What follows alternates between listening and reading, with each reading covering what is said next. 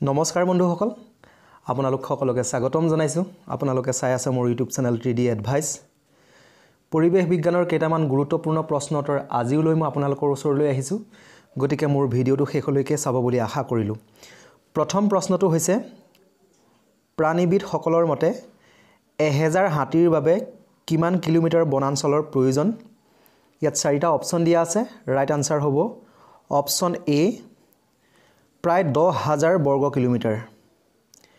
মই পিছৰটো কোৱেশ্যনলৈ যাব বিচাৰিছো মিনামাটা কেনে ধৰণৰ ৰোগ ইয়াত চাৰিটা অপচন দিয়া আছে ৰাইট আনসাৰ হ'ব অপচন এ কেন্দ্ৰীয় স্নায়ুতন্ত্ৰৰ ৰোগ মই পিছৰটো কোৱেশ্যনলৈ গৈছো চেৰনোবিল দুৰ্ঘটনাৰ প্ৰদূষকবিধ কি ইয়াত চাৰিটা অপচন দিয়া আছে ৰাইট আনসাৰ হ'ব অপচন বি তেজস্ক্ৰিয় পদাৰ্থ পিছৰটো কোৱেশ্যন আটাইতকৈ অপকাৰী অজৈব আৱৰ্জনা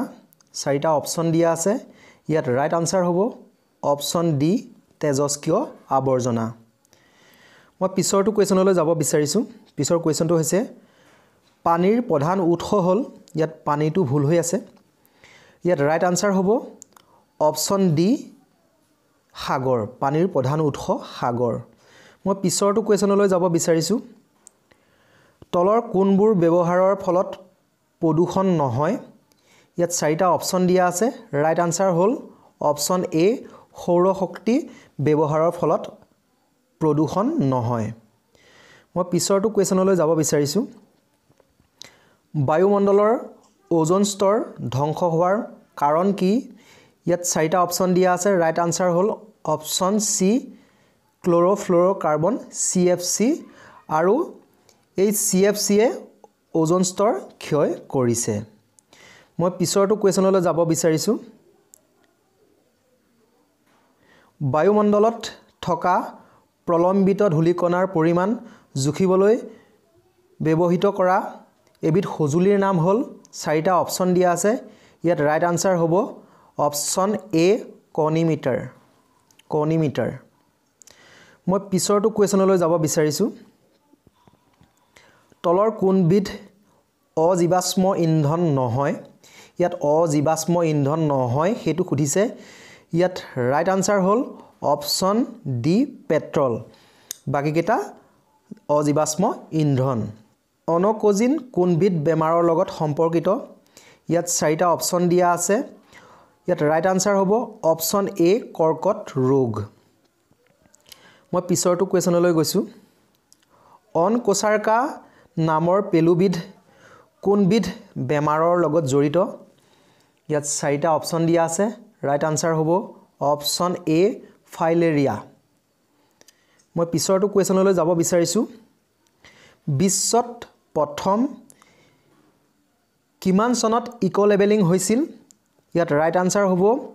অপচন এ 1977 আৰু জাপানত হৈছিল মনত ৰাখিব পিছৰটো কোৱেশ্যনলৈ গৈছো গোলকীয় উষ্ণতা বৃদ্ধিৰ লগত জড়িত গেছবিধ হ'ল অতি সহজ কোৱেশ্যন কিন্তু ইম্পৰ্টেন্ট কোৱেশ্যন ৰাইট আনসাৰ হ'ল অপচন এ কাৰ্বন ডাই অক্সাইড CO2 মই পিছৰ কোৱেশ্যনটোলৈ গৈছো তলৰ কোনবিধ অনবীকৰণযোগ্য সম্পদ ইয়াত চাৰিটা অপচন দিয়া আছে ইয়াত ৰাইট আনসাৰ হৈছে অপচন এ কয়লা মানে পুনৰ উৎপাদন কৰিব নোৱাৰা সম্পদ কয়লা পিছৰ কোৱেশ্যনলৈ গৈছো তলৰ কোনটোৰ পচন ঘটে ইয়াত চাৰিটা অপচন দিয়া আছে ৰাইট আনসাৰ অপচন এ গোবৰ পচন ঘটে অৰ্থাৎ বায়োডিগ্ৰেডেবল মই পিছৰটো কোৱেশ্যনলৈ যাব বিচাৰিছো জৈৱিক পৰিৱেশৰ অন্তৰ্ভুক্ত হ'ল চাৰিটা অপচন দিয়া আছে ইয়াত ৰাইট আনসাৰ হ'ব অপচন ডি ওপৰৰ সকলোবোৰ মই পিছৰটো কোৱেশ্যনলৈ যাব বিচাৰিছো বিয়োজক অন্তৰ্ভুক্ত হ'ল বেক্টেৰিয়া ভেকুৰ উভয় জন্তু ইয়াত ৰাইট আনসাৰ হ'ব অপচন সি উভয় মই শেষৰটো কোৱেশ্যনলৈ যাব বিচাৰিছো অজৈৱিক পৰিৱেশৰ অন্তৰ্ভুক্ত নহয় অজৈৱিক পৰিৱেশত কি অন্তৰ্ভুক্ত নহয় সেইটো সুধিছে ইয়াত ৰাইট আনসাৰ হ'ব অপচন ডি উদ্ভিদ আশা কৰোঁ আপোনালোকে ভিডিঅ'টোৰ দ্বাৰা কিছু কথা জানিব পাৰিলে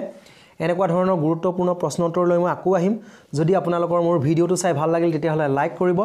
কমেন্ট কৰিব শ্বেয়াৰ কৰিব আৰু মোৰ চেনেলটিলৈ যদি আপোনালোক নতুনকৈ আহিছে তেতিয়াহ'লে মোৰ চেনেলটি সাবস্ক্ৰাইব কৰি থব ধন্যবাদ